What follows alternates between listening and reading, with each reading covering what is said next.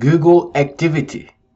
If you're searching Google activity and you end up seeing visit activity.google.com in a supported browser, and you're scratching your head thinking, well, I'm using the latest Chrome browser that's owned by Google, and here your browser version isn't supported anymore. And you're thinking, well, what's the matter here? Okay, this is actually a glitch in Google search.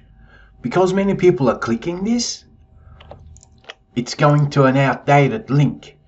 At this moment, you don't need to update your Chrome browser or even Microsoft Edge browser, because this is just a link.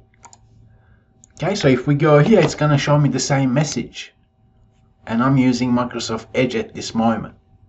So if you're using the latest Chrome and you're seeing visit activity.google.com in a supported browser, there is nothing wrong with your Google account.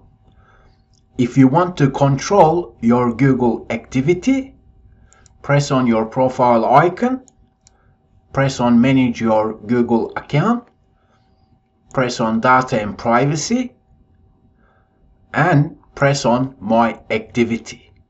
Okay, so once again, there is nothing wrong if you end up seeing that link as well.